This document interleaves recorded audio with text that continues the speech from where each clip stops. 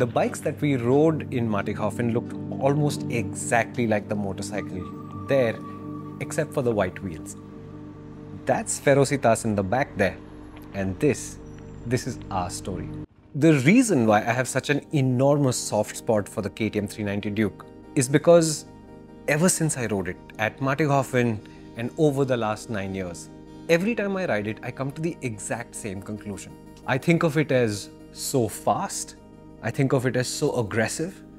I think of it as so much fun, and that much consonance between what I wanted from my motorcycle and what the KTM did.